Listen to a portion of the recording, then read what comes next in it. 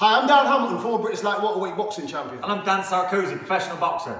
This is the Boxing Politics and Politics series, and today we're going to talk a bit more about professional boxing and how it's regulated in the UK. Professional boxing is regulated in the UK by the British Boxing Board of Control. They make sure that every professional boxing contest in Great Britain has sufficient medical facilities, the boxers have passed sufficient medicals. They also make sure they're PED tested, which we'll do another video on later, and they provide objective officials and referees. Every British boxer should be recognised and registered with the British Boxing Board of Control. They also maintain the standards for regional and national titles, deciding who's eligible to box for titles and when.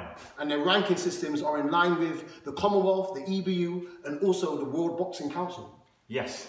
Watch out for the next video where we'll do videos on each of those professional bodies and also how in different areas of the world different professional bodies regulate.